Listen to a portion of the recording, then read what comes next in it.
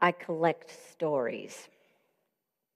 I've been in elevators where I thought, oh, we got 3 floors. I got a really good story I want to tell you. And creation stories are awesome.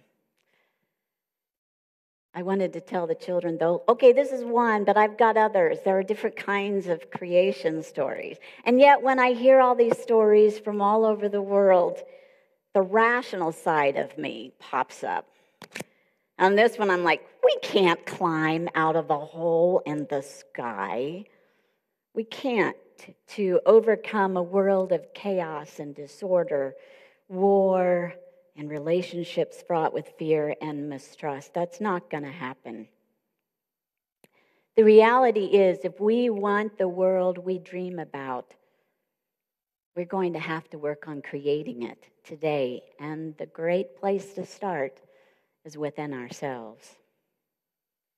We have to acknowledge what keeps us from moving in the direction of greater good, of blessed community. Once we confront this reality, we must work like a heron in a hurricane to keep it, to have a steady grip on understanding this dream or this vision of a new world. What is it that holds us back? I'm going to say it. It's fear. Fear of not being perfect. Fear, the thief who lurks in the darkness and doesn't depart even when the lights come on. Fear waits to destroy our hope for harmony and peace. What else do we fear? There are so many cliched answers. We are afraid of people who are different than we are. We fear rejection. We fear fear itself, as Roosevelt stated. We're afraid of the future. We're afraid of fate. We're afraid, ultimately, of failure. While all these fears may be legitimate, the late Don Miguel Ruiz, author of several books of Toltec indigenous traditions, he wrote one years ago, probably 25 years ago, called The Four Agreements, and maybe some of you remember this. Before I go on, let me just pause a minute. We understand in this building there are lots of challenges with sound. I am a new voice, literally, in your congregation in this building. We are working on making this accommodating, my message to you, accommodating to all ears. So this morning, we're working hard, the sound people, myself, we're working hard so that you may hear my message. If it is not coming across right now, please don't be embarrassed. Walk down, get a copy of my sermon, and follow with me. I work hard on these messages, these sermons, and I have to know they will land on your ears. Thank you for that pause. Okay, so in this, Miguel wrote, "Our image of perfection is the reason we reject ourselves. It is why we don't accept ourselves for the way we are and why we have such a hard time accepting other people the way they are." Ruiz writes, what belief has been born into our society? We, all of us, have come into this society with beliefs that were already part of the system. Even when we grow into adulthood, we remember a set of beliefs about punishment and reward. So we are unconsciously operating from a point of reward and punishment. Maybe some guilt from some of the traditions we learned as a child, and that maybe we've changed how we're feeling. Just this morning we were talking about how what we learned as a child and we're testing and we're questioning as an adult can still sit within us. And we say, maybe Maybe that was right. Maybe the way I am today is wrong. So therefore, most of us walk around with muddled conversations in our heads over what we've deliberately chosen to believe as adults and what we were taught to believe as children. Since we were raised in this system of reward and punishment, and we have behaved accordingly, we have an added layer of monkey chatter. Monkey chatter, that's what it's called, that keeps us from finding a more peaceful existence. All this mental strife, it's also called metote by the Toltecs. Metote, or mind fog. And it's present at a conscious and unconscious level. It creates distress, disease, dis-ease, which creates little room for a feeling of peace and calmness. Again, Ruiz emphasized, your mind is a dream where 1,000 people talk at the same time and nobody's understanding each other. Everything you believe about yourself and the world, all concepts and programming you have in your mind, all metote. This muddled mess of feelings and notions feeds our discontent like unwanted ivy wrapping itself around a perfectly healthy tree seedling. It chokes the life out of it. Our dream of peace is threatened by a creeping killer called imperfection. What hinders the growth of peace, love, and harmony is an endless cycle of suffering tied to awkward thought patterns. These thought patterns have influenced our attitudes and our behaviors. It provokes havoc in our home lives and even in our Unitarian Universalist congregations.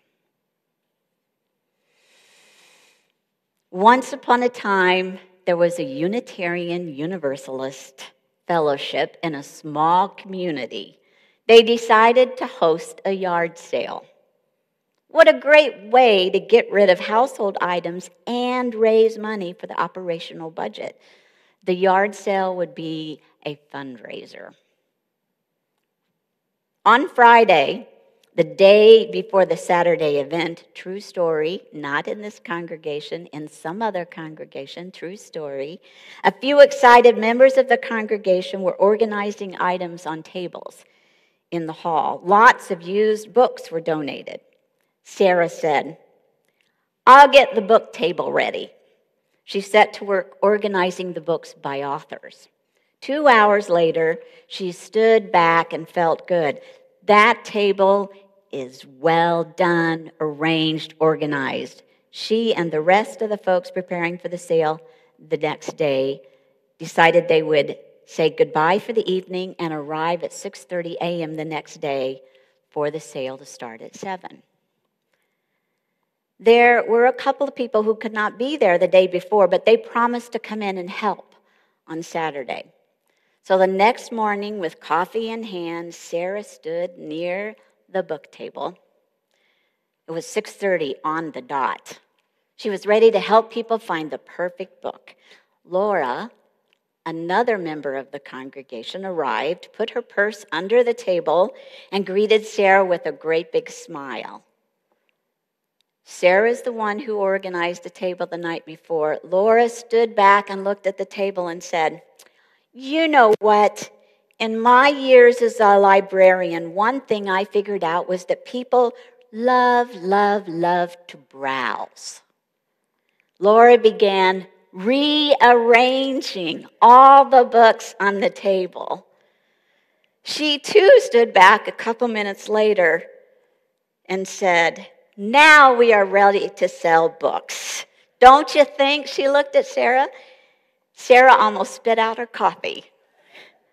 Sarah said, "Hey, Laura, I spent 2 hours yesterday arranging those books by author. I think people will want to look for a book by its author." Cliffhanger. I'm going to leave it there for a moment. Let me go back to what can help us live a life of peace, peaceful personal interactions, our own peaceful demeanor, so that we may have more peaceful, loving relationships.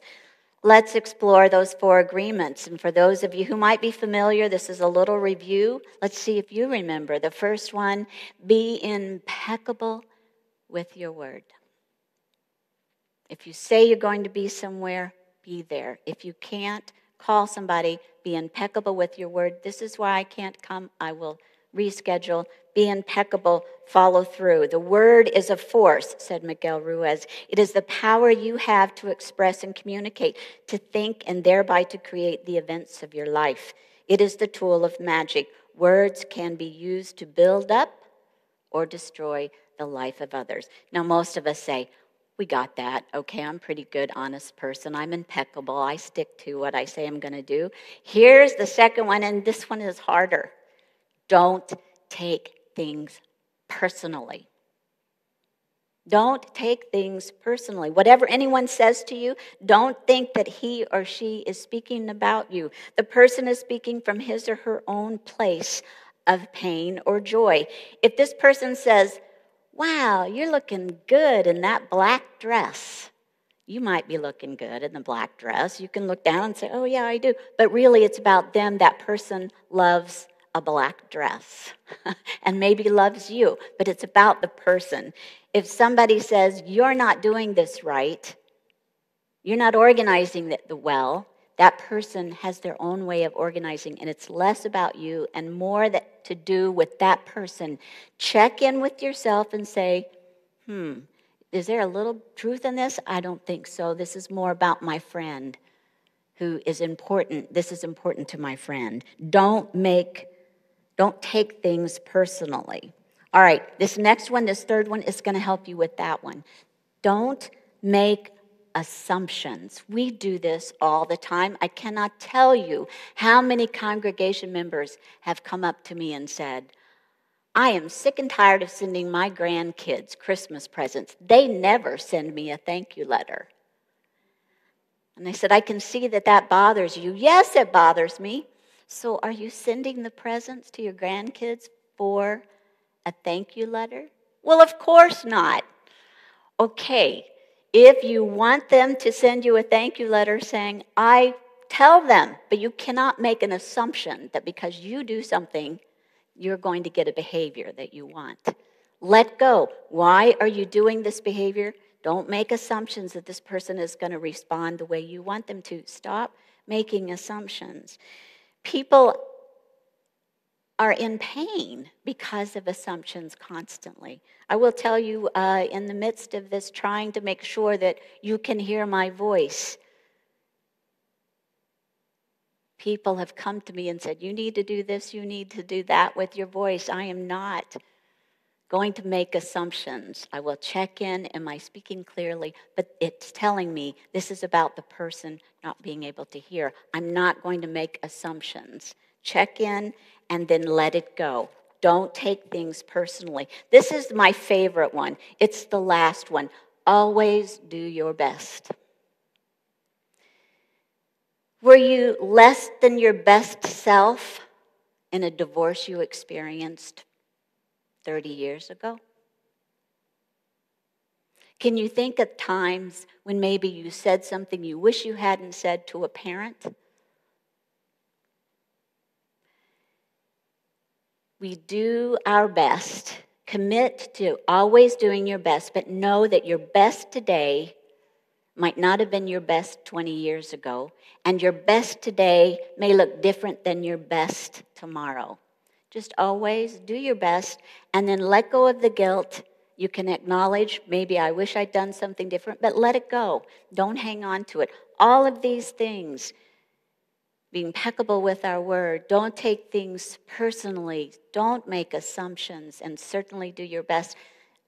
Explore those 4 and then let them go and be at peace. Be at peace with yourself. And certainly, how about this one? If you're in a partnership, my goodness, 2 couples who have 50-year anniversaries, I think they might know something about this. When you argue And about 2 hours later, the person comes to you and go, I'm sorry, I was just really tired. I bit your head off. The toast was okay, a little burnt, but that's okay. I can eat burnt toast. You see what I'm saying? In relationships, just check in with yourself and then communicate with the other person and try to do these 4 things. Please don't make assumptions. I've seen more pain by assumptions and more pain in people holding on to guilt for something they didn't do years ago. Doing your best as well as you can with what is available to you and seek to enjoy the doing. That goes back to that giving gifts to your grandkids. This makes me happy. I took the time to choose this. I'm sending this to them. Let it go about whether they respond to you or not. All right, I'm going to tell you what happened at the yard sale. As you will recall, the 2 women were at the table. Sarah was the one who organized the books by author. Laura was the one who decided that people like to browse, so she mixed them all up. Here we are at the standstill moment. What happened next? Both women were still there, still smiling and getting along. Again, this was a true story. I witnessed this. I watched and waited for the war to begin. Later in the day, it was Sarah who told me how the encounter ended, because I noticed that through all the yard sale, they were kind and smiling and happy. And Sarah came to me and said, shall I tell you what happened later? Because Sarah definitely told me what Laura had done. And I stayed out of it and waited. Sarah said, I was really aggravated. I spent 2 hours arranging those books, and then Laura came up and messed it all up. But guess what? 2 years ago, I would have made a big fuss. I would have railed. I would have stomped out of here, but I didn't. Do you know why I didn't get mad? And I said, most definitely, please tell me why.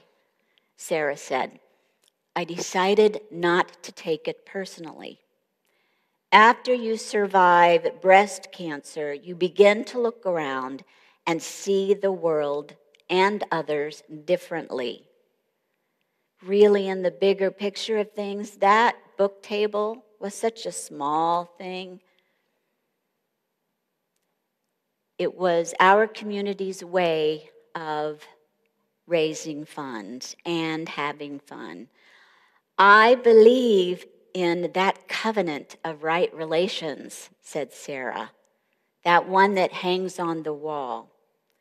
The Unitarian Universalist community is my home. I am so grateful to be here. I will do everything I can to treat others with kindness and love.